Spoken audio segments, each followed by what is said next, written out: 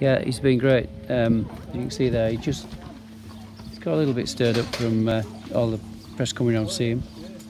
But he's a very straightforward horse to train.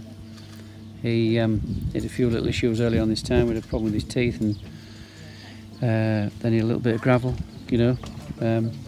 So we've had a few little dodges, and so but we've got him right now. So. And you must have been really chuffed with how he won it. Really gutsed it at Newmarket. Yeah, he did a really good job there. He just stuck it out and did it the hard way really, but he proved that he's a proper stayer, you know. Yeah. And where are we going to see him next? Well, we might go to York for the Voltigeur. The plan was we were going to go to Goodwood, but I think we're going to go to York, then we'll go for the Leger. Yeah, I mean, he does look at an obvious Leger horse, doesn't he? Yeah, we'll try and keep a bit of petrol in the tank for Doncaster. Yeah, I mean, it's a classic he won before. Realistically, what chance do you think he's got to come Doncaster in September?